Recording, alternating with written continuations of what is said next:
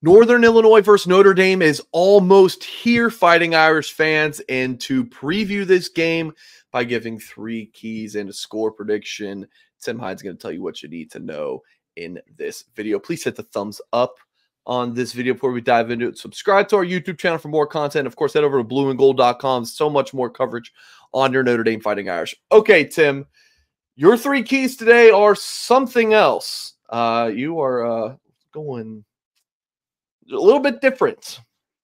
Key number 1, Tim, I'm 31 years old. I haven't done math in a while, but this one's pretty simple. 6 + 5 + 5. But why is this a key to the game? Yeah, I did some analytics here, right? Some deep dive into the math right here. So deep numbers, yeah. This is.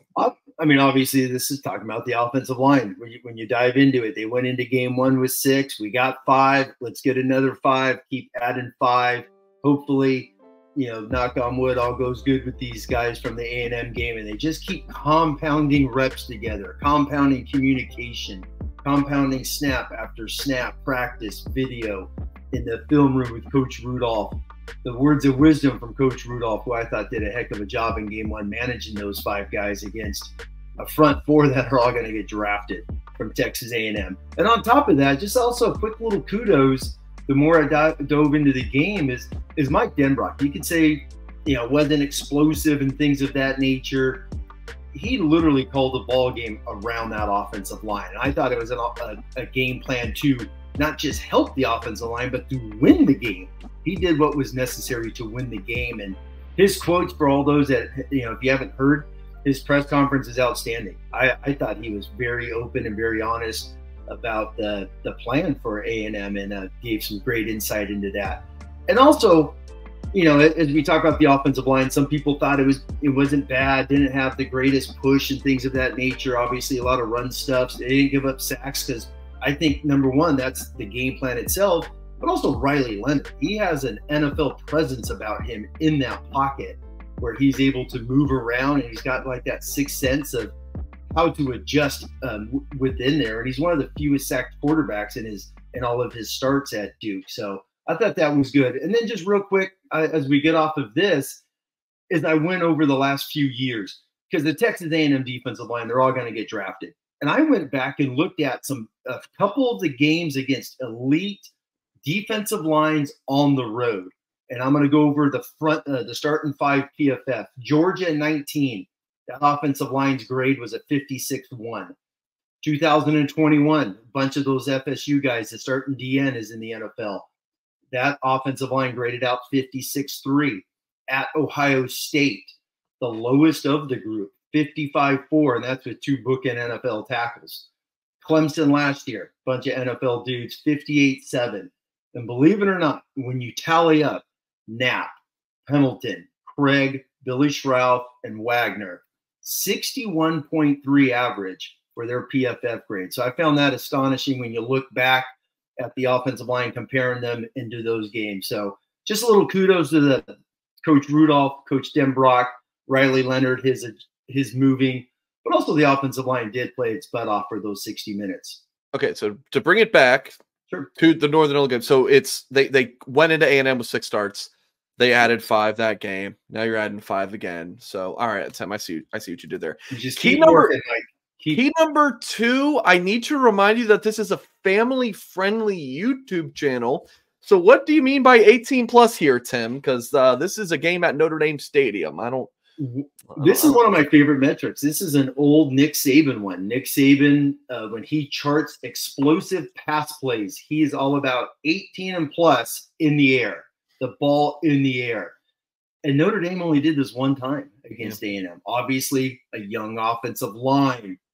Who were the wide receivers, the explosiveness, Riley Leonard. The game plan was to get rid of it and, quick out of the hand, scramble, all those types of things. So you got to attack. And I think we know that moving forward. I think the game plan in game 1 was to survive, advance, stay. I talked about in our live show the other day was don't give the A&M crowd a 3-run home run, meaning a sack. Mike Denbrock talked about that in his press conference, where we did not want that crowd to go give them fresh meat, so to speak, which was a sack. So they limited the yards in the air. They only threw a couple passes past 15. And obviously the 118 was to Bo Collins. So when you go into Northern Illinois, obviously keep expanding the offense. That's going back to the offensive line. You got a game under your belt, another game coming up, and see how many explosives we can get.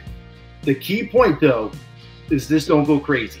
Marcus Freeman, it's year 3, not game 2 in his first season against Marshall, where during that week he talked about we got to attack, we got to throw bombs away, we got to attack Marshall vertically. 0 for 8. 0 for 8 with Tyler Buckner in that wide receiver group on passes 18 and plus in that game. So I think Leonard and this wide receiver group is a better core. So I would expect them to attack vertically and push the ball, open things up for the run game and that young offensive line to keep growing together.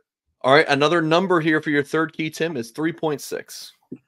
Yeah, I'm all into the numbers when you start diving into the things, and this is crazy. The 3.6, Mike, and all the Notre Dame fans out there, yards per play from Texas A&M.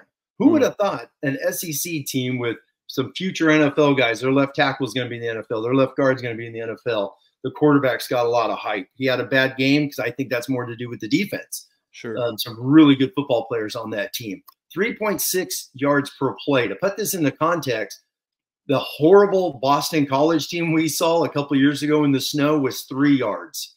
So Wow. that tells you how dominant that this Al Golden defense was. And then obviously the 3.6 got me thinking, going back to the USC game, the worst offense, or excuse me, the worst offense or the worst defensive performance against an offense under Al Golden is obviously Caleb Williams. They averaged 7.1 a play in that game where they beat him up in the Coliseum. Since then, Mike, 15 straight games, a team has not gotten 6 yards a play. Marcus Freeman gave up 6 yards a play in 4 games in 21 as the DC. 2022, Al Golden and Notre Dame did it 4 times. Hasn't been done since. 15 straight, including 10 out of those 15 I found amazing, 4.9 and fewer.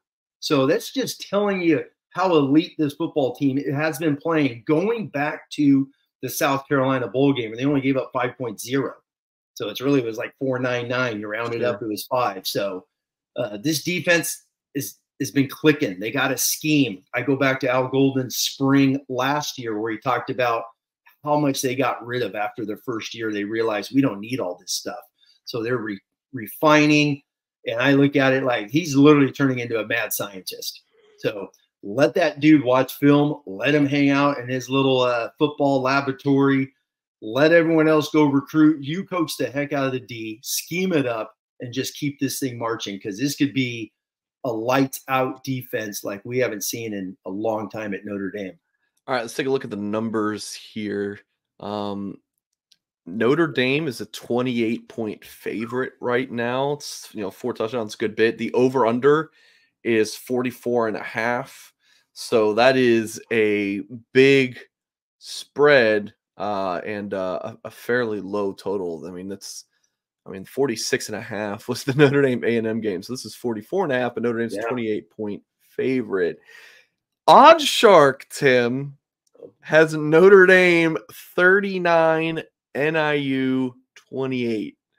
So they have Notre Dame winning, Northern Illinois covering the spread, and the total blowing past the over. So that's our unofficial sponsor, Odds Shark, which we've been using for years in this video. Definitely not a sponsor, but we always find their little algorithm score interesting. I think they had Notre Dame beating A&M by 30 points last week, and now they got Notre Dame just getting by NIU according to their computer. So what does Tim Hyde say, more importantly? Well, you look at NIU, they got 18 starters back, 9 on offense, 9 on defense. They had a losing record 2 years ago, with winning record last year, a ton of guys coming back, and they like to play smash ball. And their head coach is even proud of it. We're going to milk the clock. That's who we are. We're going to run the ball, some play action, things of that nature. They don't have a dynamic quarterback whatsoever, but it's like, are they going to be a Navy-ish, meaning we're just going to kill a ton of clock. We're going to milk it, snap it with 2 seconds left every time. Who cares what we do? Just we're not going to give Notre Dame the ball. So it's the home opener. Obviously, they've had some dips against teams in the past. Ball State in 18. Obviously, the famous Marshall game, the Toledo game where Michael Mayer and Jack Cohn with the dislocated finger gets it popped back in. Next play throws the touchdown to Mayer to win it. So they've had these hiccup games in game 2. But I think this one, the home opener, year 3, the intensity of coming off of that game. Sure, there's going to be a dip. But I think at the end of the day, these guys are going to be fired up, come out there, have a lot of energy. I think Marcus Freeman set the tone going back to that tunnel. I think those kids feed off of that. And I wouldn't be surprised if these players are like, we got to rally for our coach now, and we got to bring the energy and hype him up. So that's what I'm expecting in this game. Going back to Northern Illinois, killing the clock, milking it, and things of that nature. Notre Dame doesn't get the ball a lot. I see maybe a lot of field goals and whatnot, but at the end of the day, man, I'm gonna go an odd score since I'm doing a lot of weird numbers. I'll go 36. I'll go 36-13 Notre Dame. All right. I think Notre Dame 45, Northern Illinois 13. So I put in my blue and gold magazine. That was my score prediction that we had to send in last week before the A&M game. So we have to do for our magazine. It's just how we have to do these things. Love the print deadline. I think Notre Dame is going to be absolutely juiced for this game because, listen, Notre Dame, these players have to know what is ahead of them and that the schedule is pretty easy, that they have a real shot to go undefeated this regular season. I think they're going to be amped for that. It's not like we're coming off of an Ohio State loss. Oh, woe is me. They're coming off of a huge win, and I think these guys are going to be jacked up, and I think they're going to win pretty comfortably 45-13. That's going to do it for this video, folks. Make sure you hit that thumbs up on this video. Subscribe to our YouTube channel for more content. Head over to blueandgold.com for more predictions from the Blue and Gold staff, as well as national picks and much more. Appreciate you all for watching, and as always, we will catch you next time.